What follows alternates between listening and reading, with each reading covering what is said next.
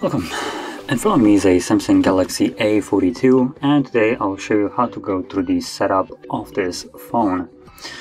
And when you boot it up for the first time, you'll be presented with the welcoming screen that you can see right over here. And all you really need to do is press on the arrow, and from here select your language, which for me it's going to be English. And then let's go to next, and we have connect to mobile network. So from here we can turn it on and connect to Wi-Fi, or actually it's not Wi-Fi, it's the 4G or 5, not 5G in this case, but I don't even have a SIM card, so I can just kind of go to the next part here.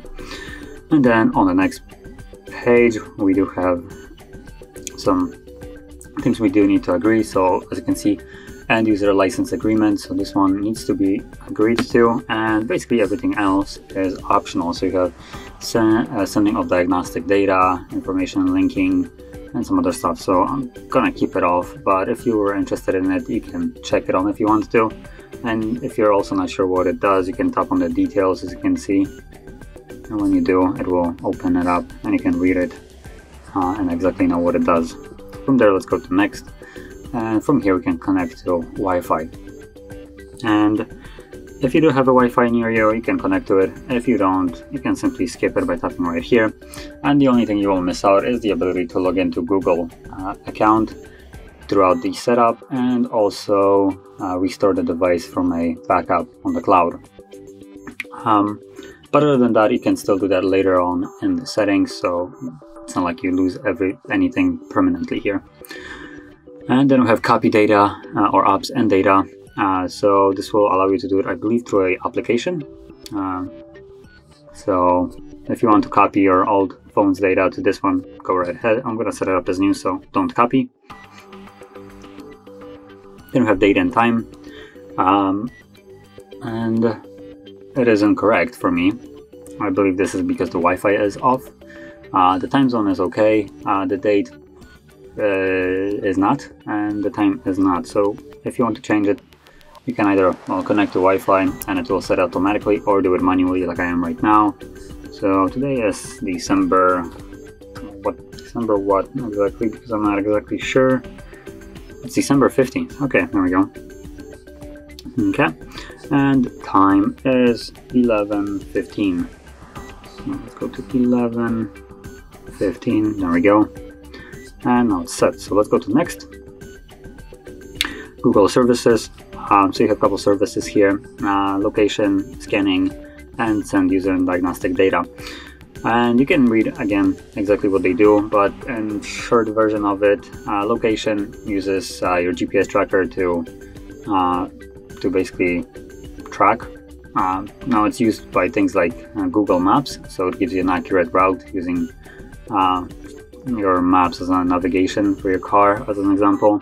Then allows scanning, allows the device to scan for things like Wi-Fi, Bluetooth, and stuff like that. And then we have send user and diagnostic data, so it gathers basically data on how you use the device and sends it to Google.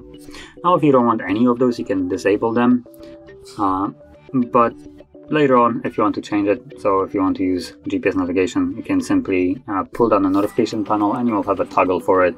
Or if you try to use it and some app requires it, it will just tell you that it needs access to it, and if you confirm it, it will turn it on automatically. So it's one of those settings that can later on change it anyway. So let's tap on accept, and then we have protect your phone. So we can set up a couple different ways of protecting it. So default ones, there we can choose one out of them, is the the PIN, pattern, or password. Those are the three that we have to choose one of. And then we also have a fingerprint and face recognition. And if you choose to go with fingerprint or face recognition, you will be required to choose one of the three below ones, so PIN, pattern, password. But if you want to only have a physical way, so one of these three, then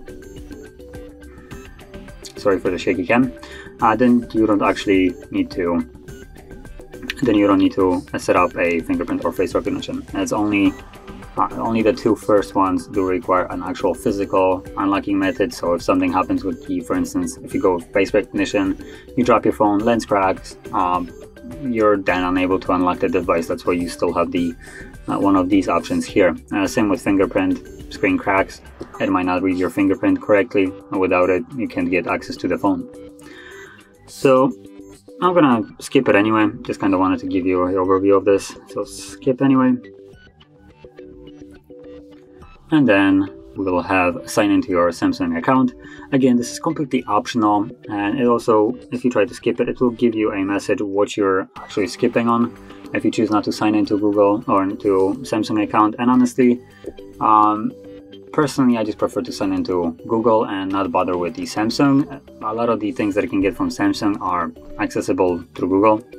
So things like Samsung Cloud, Google Drive, Bixby, Hey Google, Galaxy Teams, Play Store, Find My Mobile, also Find My Device, Samsung Pass, I guess that doesn't have an alternative, Galaxy Store, again Play Store, Secure Folder. Okay, this might not have an alternative because it's just, I believe, part of this phone itself.